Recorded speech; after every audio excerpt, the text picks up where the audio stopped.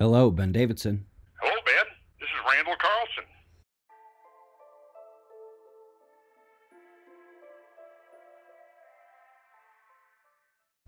Good morning, folks. Yeah, that's going to be happening in a few hours later today. But we have a lot to hit right now, though, including a forecast of disaster from people I consider to be geniuses. Let's get started at spaceweathernews.com and find the last 24 hours on our star brings the northern coronal holes towards center disk. Meanwhile, behind the eastern limb on the left, we see bright points of potentially incoming active regions. Eyes on those.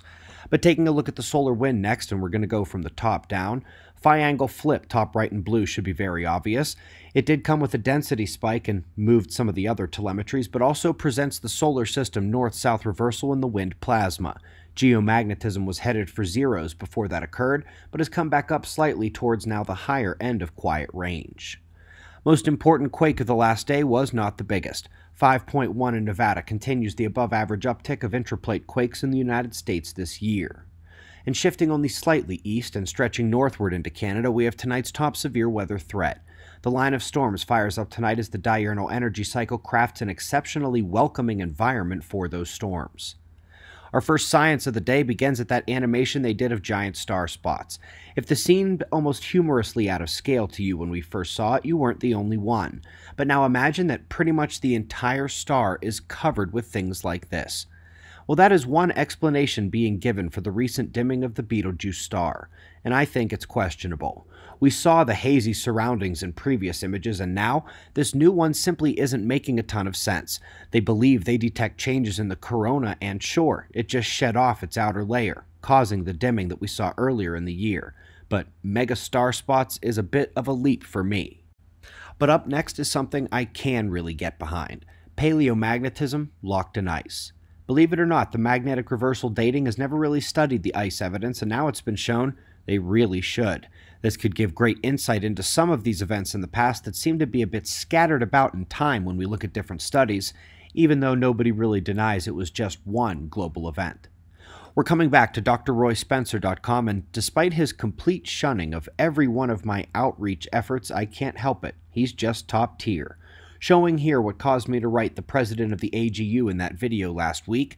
While CMIP5 models in yellow exceeded the actual global temperatures in blue, CMIP6 models are doing an even worse job. The reaction of most is to claim global warming is a bigger problem, we need to give them more money, and their funders our freedom.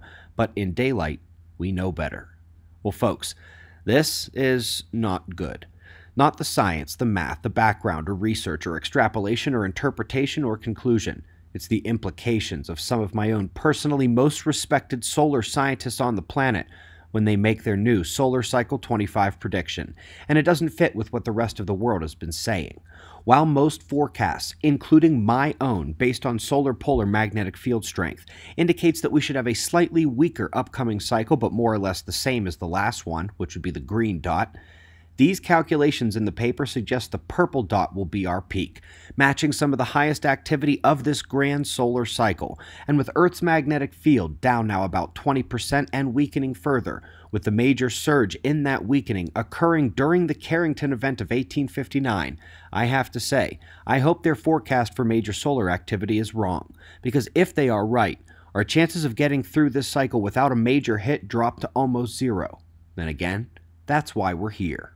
In case you were still sleeping for the opening, I've got 11 minutes of me and Randall Carlson coming up later tonight, the first of many we have in mind for the coming weeks and months.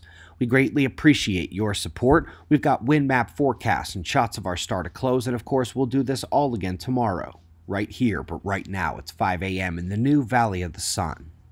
Eyes open, no fear. Be safe, everyone.